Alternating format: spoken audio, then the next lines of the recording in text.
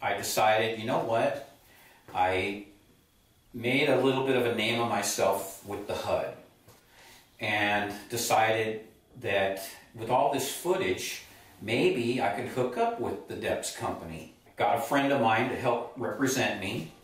We met Matt Pano, who's the importer and represents Deps here. He goes, let me have the videos and I'll send them to Deps. Okay, and that was it. And he goes, what do you think also about Deps colors? And I said, well, I like the carp and I like some of the other colors. I said, but the trout sucks.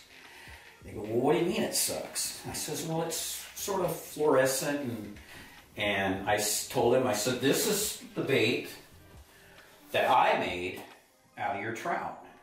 And I want one like this. And he goes, well, what would you call that? And I said, I call it a flash trout. This was the very first one I ever made. This is called a lot of big fish. And I took off the paint and airbrushed it myself with some taxidermy. And it's not the greatest paint job in the world, but at the time this was gold. He said, okay, well, you know, if they okay it, then maybe we could make a Butch Brown color. They sent him the videos. And I got a call about a week later, and they said, sign him up, give him whatever he wants. And then it went from creating colors in Butch Brown colors to representing all the colors they make and bull shooters and things like that. And then I realized these things really sell. And the reason they sell is because at the time there was a couple of Swimbait websites, and I got on there and I told them, I said, I'm going to show you a double-digit teener bass, a new one every night, live cast and catch for the next 2 weeks on this bait right here. And I did that when we had already ordered the first flash trout. And then it seemed like I got in contact from the website telling me that every night there's like 7,000 people waiting to see these next video you're going to put out. And it just exploded from there. The word got out. You couldn't even keep the baits on the shelf. Still to this day, when they come in, they're pretty much sold immediately. As far as the new colors like Butch Brown colors and things like that. And I try to create 3 colors, maybe 4 colors a year. And one would be, well, would be winter, spring, summer, and fall. Well, when we get into our fall, you know, I stick with the trout patterns, because you can't go wrong with trout. They come in all different shapes, sizes, and colors. There's brown ones, there's black ones, there's purplish looking ones, spots, there's everything. You can't go wrong. I try to match something, you know, that I see. I go to the hatchery that's just not far from my house and look at what pictures I have of these. Some are neon, some are sandy color. So then I create a color there, and then one of our popular colors is flash trout or stalker trout, and then we might go back to that one for the winter time, which is around January, unless I decide to do something a little different. And then as it gets into the summer and spring, then we go with like a different carp color maybe, or a bluegill pattern. They've changed a little over the years, but I don't see any difference in the action or anything. Some people like the old, some people like the new. Most people can't tell the difference, you know, but they're still buying them, so they still work, and as far as I'm concerned, they swim just as good as the other ones. The new baits, you can feel it has a vibration in the water, so it makes it a little bit more attractive. These 2 baits right here aren't on the market yet. I get to fish these. I don't know if you'll get to see them on the market before you see me on this video or not, but these 2 baits are Swimbait Underground. It's their own color. They're Golden Shiner. This one's what I would call a clear Golden Shiner, and this one has a matte finish. You know, if I had my choice, I'd probably fish the matte finish right here more in the murkier water. And if I was to fish in the clearer water, and actually I'd probably fish them each for whatever, but just as a rule of thumb, that's where I'd start off. But that's their clearer color right here. They're beautiful. They thought it out really good. I mean, I'm super impressed with it. And this bait will be coming out, you know, soon. I'm not too sure of the dates because I sort of don't pay attention to that stuff, but we're in February right now, so I'd imagine in about a month or two they'll be hitting the market. They'll be here for springtime, that's for sure.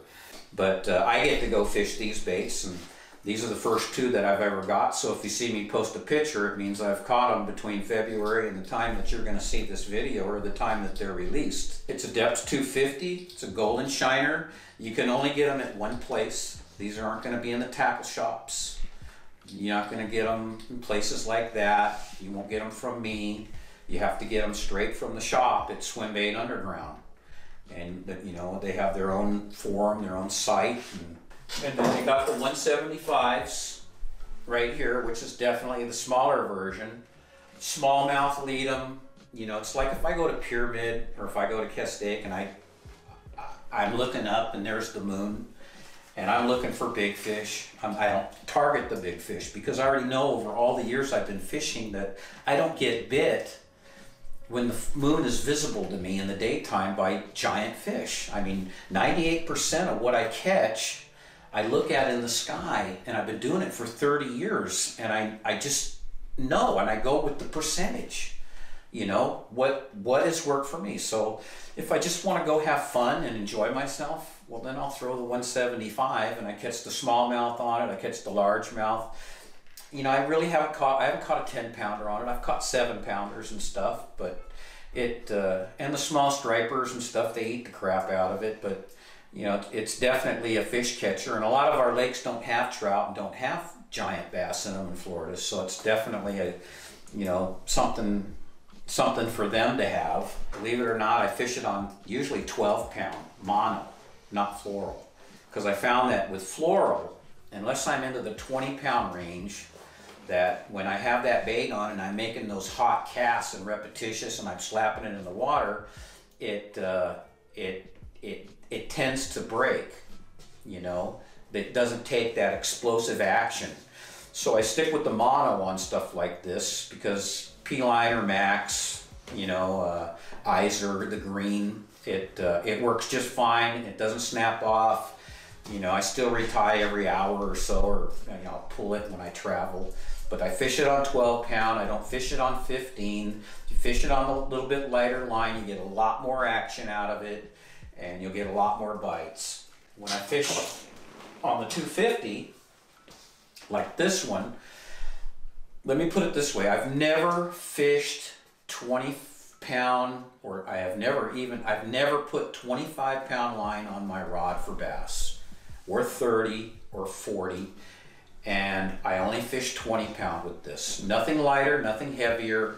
I fish Seagar Brazex fluorocarbon. It's the only line for me, whether it's a HUD, whether it's this bait, period. Okay, it takes the explosive action. It sinks with the bait, so you're more, the line's not up here floating. Like if you're gonna throw your braid and then you have your little leader here, you know, you don't have to wait for that line to all catch up. The floral sinks with the bait, so you're more direct when you start swimming it. It has a little less stretch, lasts longer on the reel, so financially, economically, whatever cost-wise, it's about the same because I can fish almost every day for at least a week to 10 days till I keep biting off too much line with the floral. Versus if I go and fish mono, I replace that line every morning, period. Because it stretches and it gets memory and it's curly. But as soon as you start fishing the floral, it just gets wet and it stays out there and it stays straight. And if you, in the swim baiting world, because it's so popular now and our lakes are small, and even the bigger lakes in California are considered small, well, they're heavily hit. So you gotta keep everything in line.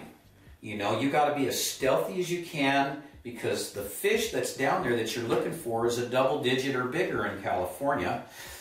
Well, they've seen everything growing up. You know, their eyes are this big. You know, they see it all. So you can only imagine how many lures they've seen swimming where it's swimming along like this and the hooks are hanging down. And to me, that looks like a cartoon picture. That's why when I fish the Gamakatsu hook, it's a lighter wire hook. So when I slow my retrieve down, the hook tucks under the bait, you know, like this. Okay, so now I got this bronze hook hanging down, and it's a lot less detectable than what you see here. And if you fish a black hook, well, it even stands out even more.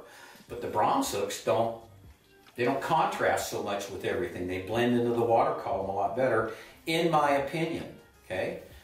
I don't have the answers for everything and every solution and stuff like that. All I can tell you about is what I've learned over all the years of fishing